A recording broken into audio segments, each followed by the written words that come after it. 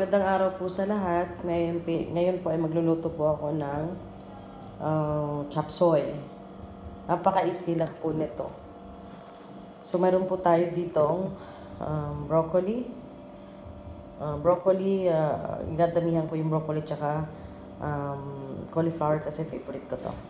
Tapos, meron akong konting laman ng baboy. Of course, garlic, mixed na bell peppers, beans. Meron akong konti lang kasi hindi ako masyado dyan sa itong baby na corn. Tsaka gusto ko ng medyo maraming sibuyas. Tapos syempre meron tayong konting dito, carrot, tsaka repolyo. Tapos wala akong may salt tayo, tsaka pepper, tsaka of course corn flour. So wala akong oyster sauce. So, ang gagamitin ko, brown sugar at soy sauce. Haluin ko siya ng konti. Para mag-ano lang yung kunting tamis ng manamis-tamis, maalat, mag-blend siya. So, ngayon samahan niyo po ako sa pagluto ng chopsuey. So, ito po meron po tayong kawali. Nilagyan ko po siya ng oil na. Kasi ilalagyan natin yung oil. Kasi gusto ko siyang mag-isa talaga ng alam mo yung maluto siya.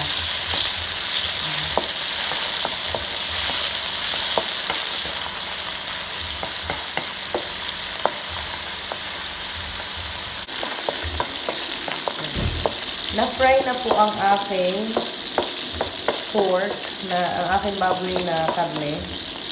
Medyo nag-red, na siya, yellow na, nag-golden yellow. So, babawasan ko lang po yung mantika. Ayan siya, binawasan ko na. So, ngayon, ilalagay ko na yung bawang.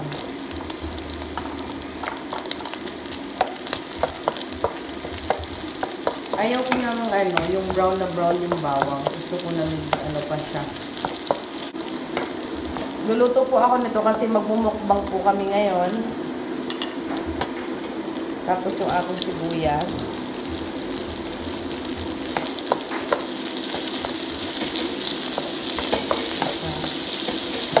Gusto mo lang siya. So ngayon, ilalagay ko na yung konting salt.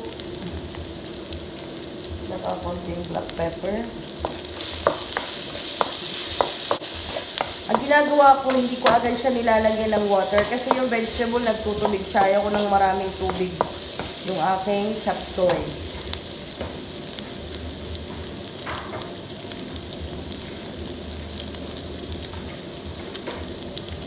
So, ito, ilalagay ko na to.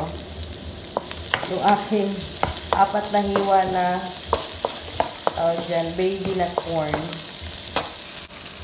Yung aking tawag dito. Gusto ko kasi luto to eh. Yung aking carrot. Yan. Gusto ko siyang igisa na wala pang water. Yan. Usually nga, hindi ko na sinilalagyan ng tubig. Kusang nagtutubig yung vegetable, guys.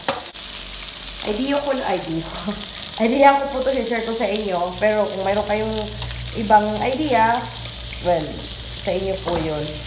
So, ito, ilalagay ko na to.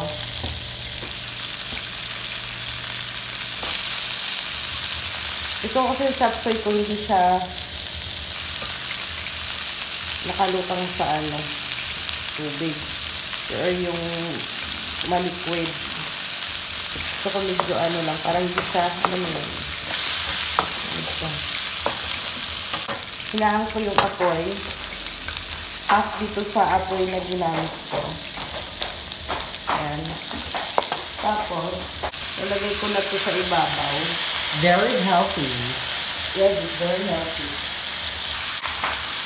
Ito ang ginagawa ko, guys, para madali. Tapos, lalagay ko na rin yan sa ibabaw. Huwag yung haluin. Ayan.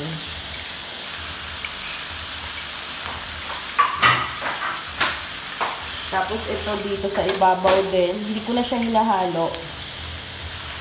Kasi parang na-steam yun unti-unti. Papunta kasi sa taas yung apoy. Yung init niya. Yung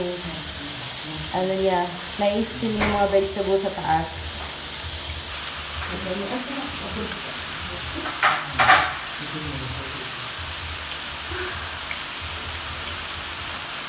Kumain sa turn.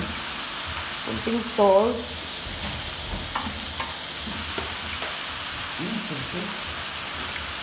Ito na lang sa kunting black pepper. Lang po siya ng kunting ganito. Hindi talaga ako naglalagay ito pero for now lalagyan ko. Just now. A bit of this.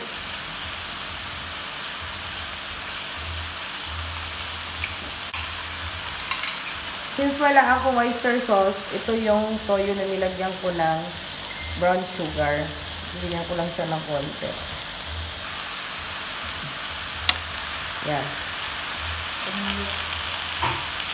Tapos hindi ko muna siya lalagyan ng water. Ganyan lang siya, pero mahina yung apoy. So, iano ko lang siya. Tatakpan ko siya ngayon ng mga 3 to 5 minutes.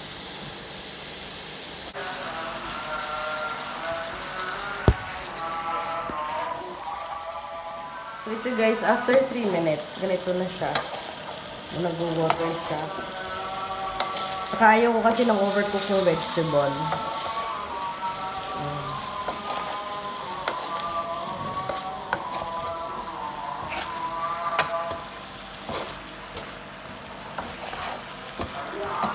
Kasi pag overcook, di na siya masarap.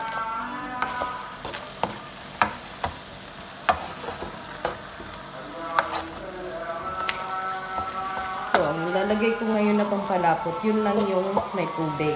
Yung pampalapot ko. Tama na yung lasa niya. Ito yung aking pampalapot.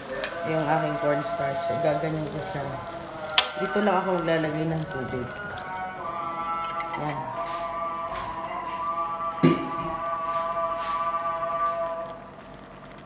Kasi siya na guys, nagdadasal.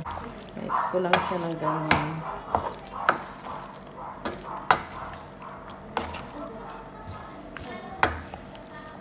Bango-bango guys. Yan. Tatakpan ko siya ng mga 2 to 3 minutes. Pag kumulo na, gora na. So guys, ito after mga 2 minutes lang ata yung inaano ko. Ayan na siya. Ayan o. May lapot na yung ano niya. Kunting-kunting lang yung tubig. Ayaw kasi ng maraming tubig sa chopsuey. Ganyan lang po kasimple yung chopsuey ko. Pwede na po siya. Saka gusto ko medyo malalaki yung yung cut. Ganyan na po ang aking chopsuey. So half cook lang yung gulay, kunting tubig. So ngayon isi-serve ko na. Tama lang yung lasa niya. Sarap. So off na natin ngayon yung apoy.